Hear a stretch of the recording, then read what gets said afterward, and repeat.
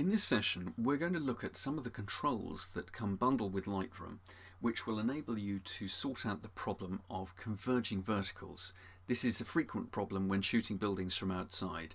You'll see here this quite large structure I photographed. Even though I had my very wide-angle lens, I had to stand quite close to the building, and as a result I had to tilt my camera upwards in order to ensure that the whole building was included in the frame. Unfortunately, the result of that is this rather nasty convergence of the vertical lines in the structure. It looks a little bit like the phenomenon you get when you look at a railway track with the lines receding into the distance. Although we know that the building should be the same width at the top as it is at the bottom, because of this effect of the perspective distortion, we're actually giving the impression that the building is narrower at the top than the bottom. We've got to sort this out. This is one of the things that really separates professional work from amateur work. And as real estate photographers, a listing is going to look so much stronger if we sort out this problem of receding verticals.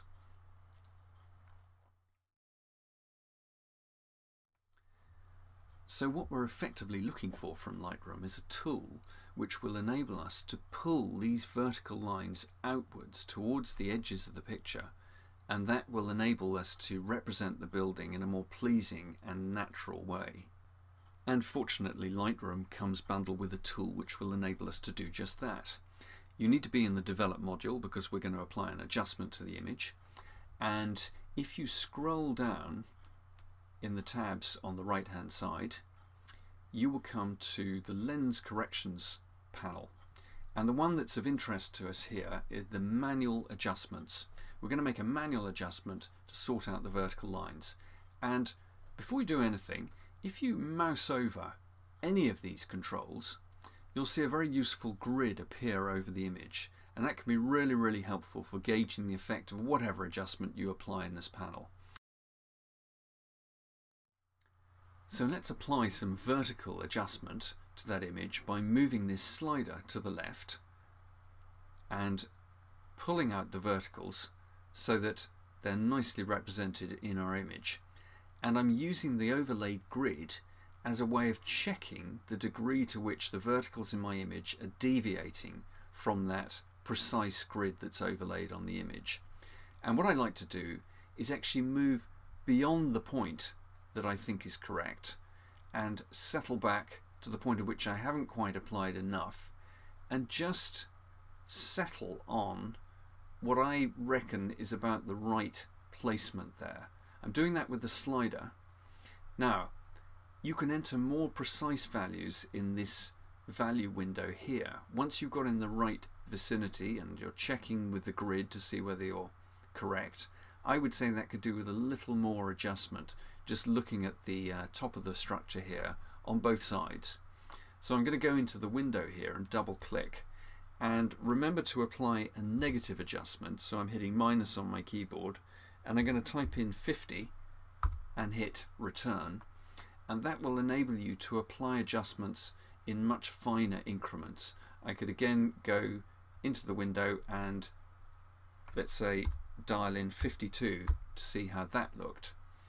I'm going to settle back to 50 because I think that's a better adjustment. But you may prefer to do it this way rather than using the slider, which can tend to be quite a coarse initial adjustment.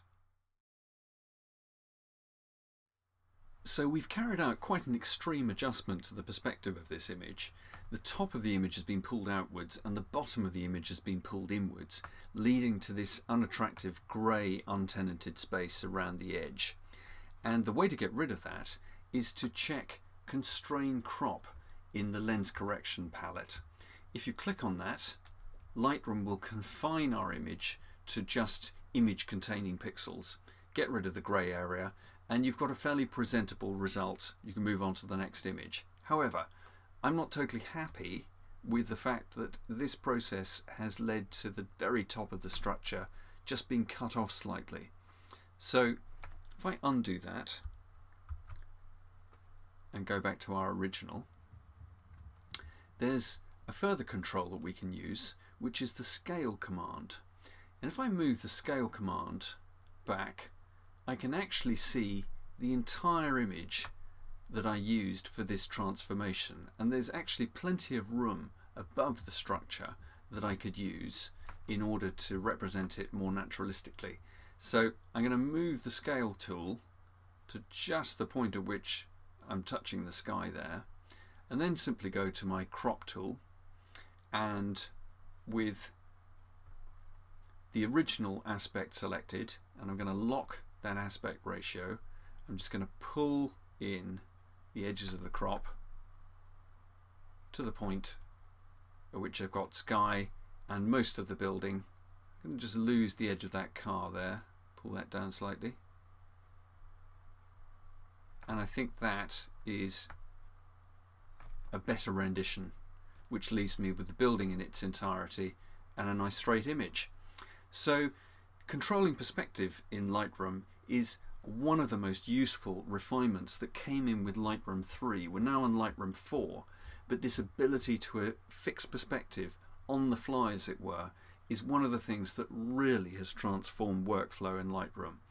There are more complex things that we can look at in future sessions, such as adjusting perspective horizontally rather than vertically, and looking at other controls that we can use.